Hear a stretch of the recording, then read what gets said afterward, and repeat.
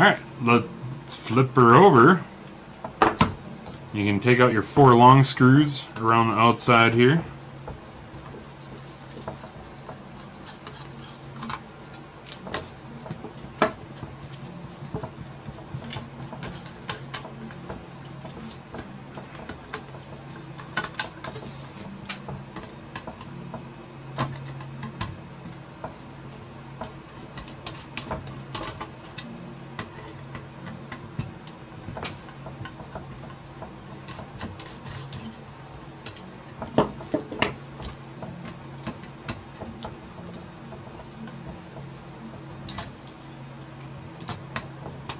You take out your inside screws.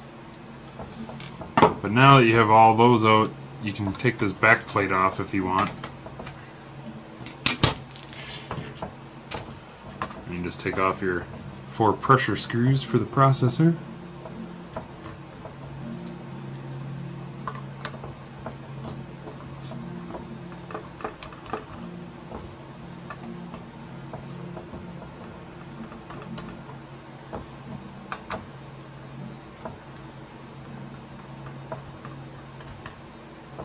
Alright.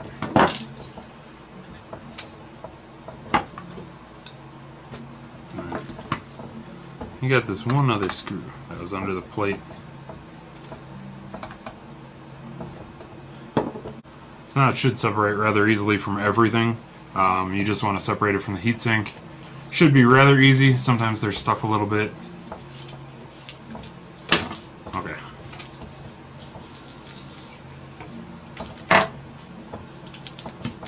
Oh, some of these thermal pads must have gotten really hot.